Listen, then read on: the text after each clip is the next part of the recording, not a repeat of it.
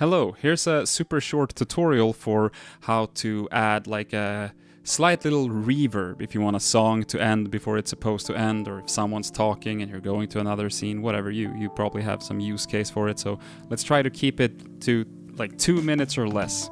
So I've got my timeline here with some video and some audio. Let's listen to that just a little bit.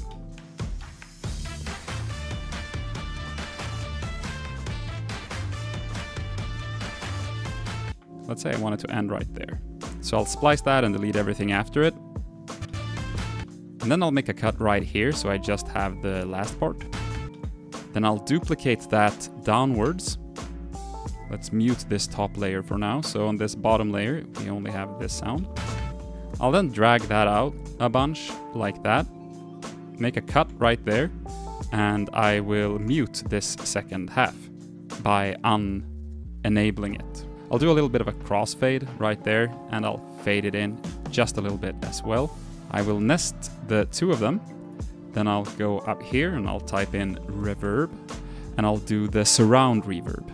Drop that on there, pull the volume up to max, right click, render and replace. So now all we've got is... So let's bump the volume on that just a little bit. We can join these back together. Add a little bit of a fade out there. Unmute the track. Let's see what we got. Yeah, that's pretty good. And then I can shorten it down, fade it just a bit.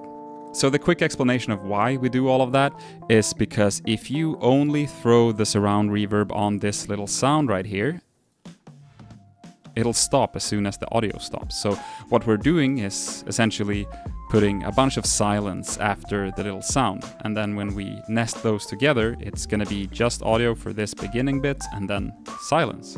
So when we throw on the reverb, it has time to ring out. And that's it. That's the quick and dirty way. There are several ways of doing this, but this is the way that I do it very regularly. So yeah, that's it.